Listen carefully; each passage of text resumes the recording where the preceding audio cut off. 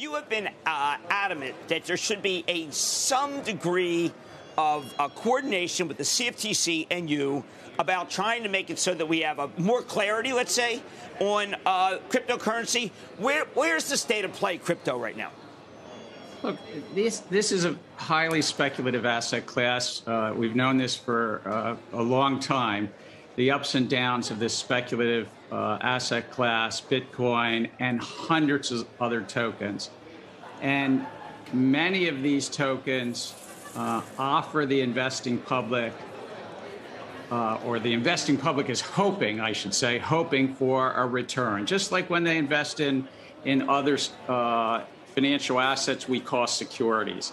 And many of these financial assets, crypto financial assets, have the key attributes of a security. So some of them, they're under the Securities and Exchange Commission. Some, like Bitcoin, and that's the only one, Jim, I'm going to say, because I'm not going to talk about any one of these tokens, but sure. My predecessors and others have said they're a commodity. Working together, there's two great market regulators in this country. I had the honor to chair the CFTC, a terrific agency.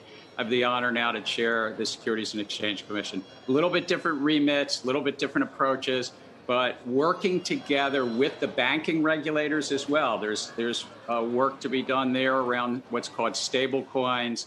There's a lot of work to be done to really protect the investing public.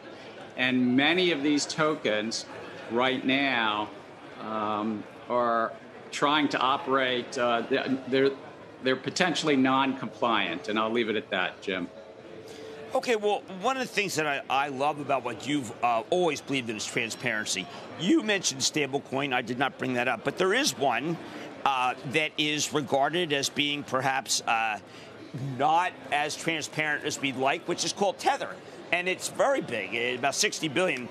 If they told us what they were really in, what they had their money in, wouldn't that be better for everybody? Look, transparency is a key part of the investing formula.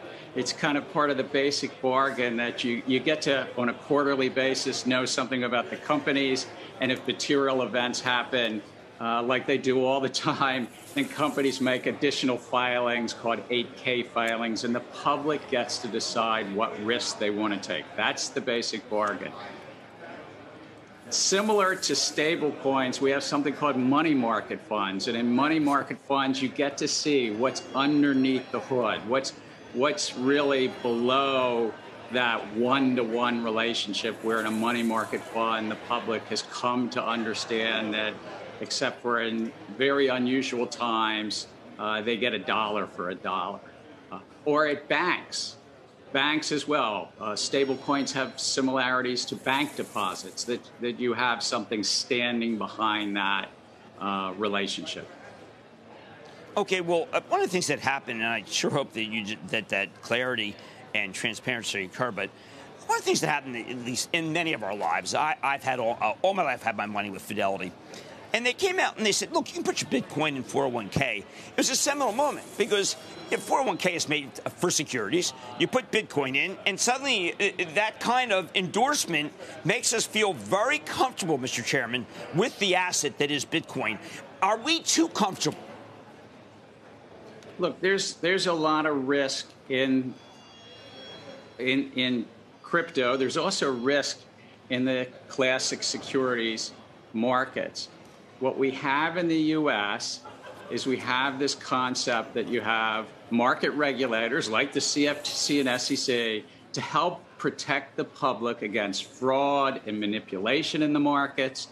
And when there's a group of entrepreneurs that are selling something to the public, who are saying to the public, come here, come hither, we've got this great idea, that when you do that, you've got to have basic disclosures, full and fair disclosures. That's what the SEC does. That's what we do really well. It's less so, in the oil markets or the wheat markets that the CFTC has.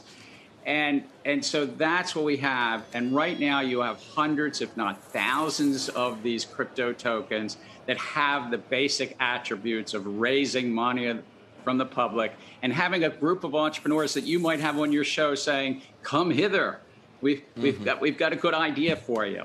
And that's okay in America if you comply with the laws. And we've got, unfortunately, a lot of projects that are non-compliant. Shepard Smith here. Thanks for watching CNBC on YouTube.